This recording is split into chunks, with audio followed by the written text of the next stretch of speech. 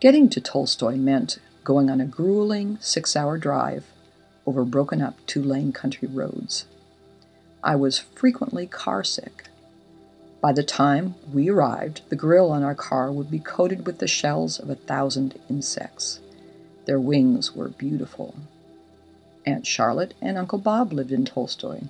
She was a stoic homemaker, he was a welder and an inventor.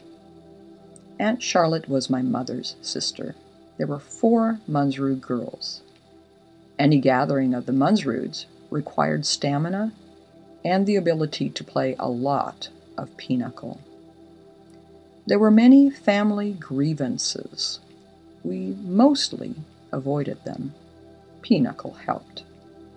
Tolstoy was so small that our visits were news in the society section of the local newspaper. The town of Tolstoy was named after Leo Tolstoy, the great Russian novelist. It was settled by Germans and Germans from Russia. Today, very few people farm, and those who do have very large farms. That was not the culture that created Tolstoy. The people I knew there worked very hard and didn't make much money.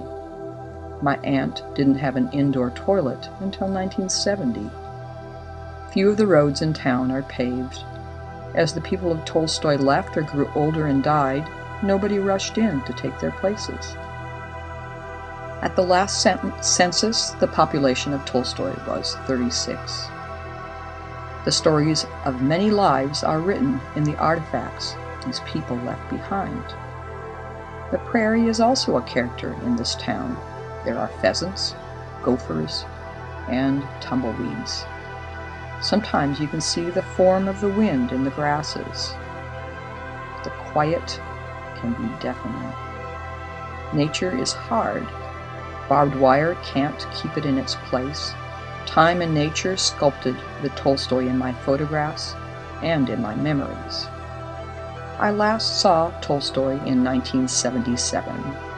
I had been to Tolstoy many times, but on this trip I took my camera. I tried to capture some of the character of the town. These photos show Tolstoy at the end of winter but before the arrival of spring, probably Easter.